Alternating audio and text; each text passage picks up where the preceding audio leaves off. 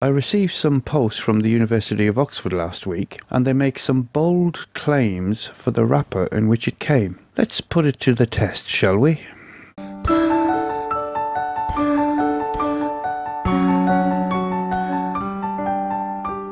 When you claim that something is compostable, what you're claiming is that the item in question, in this case a postal wrapper, will break down into its constituent parts, that this breakdown will happen reasonably quickly, normally a couple of months, that there won't be any toxic residues left in the soil, and you won't be able to recognize the item that you started with, so it will be thoroughly broken down. In addition to that, when organizations receive certification to make claims that something is compostable, normally the testing will have been done in a commercial type setup. So we're talking about hot composting here. We're not talking about a cold composting system such as we'd find in a worm bin. But that's exactly what I'm going to do now. I'm going to test this wrapper in the worm bin, the worm tower actually, and see how we get on with it. The wrapper itself has a kind of a weird smell to it and a weird texture. It feels almost like something like, the closest I can describe it is it feels a bit like those latex gloves. So to make it a bit more enticing for the worms, I'm going to put a little piece of melon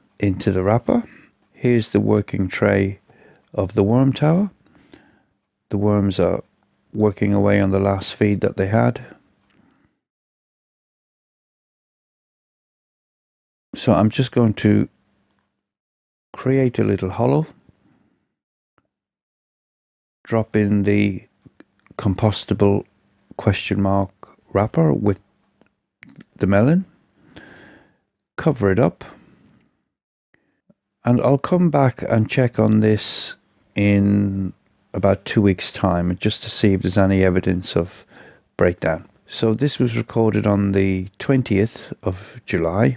We'll come back 3rd of August and see how it's getting on. As always, thanks for watching. Bye for now.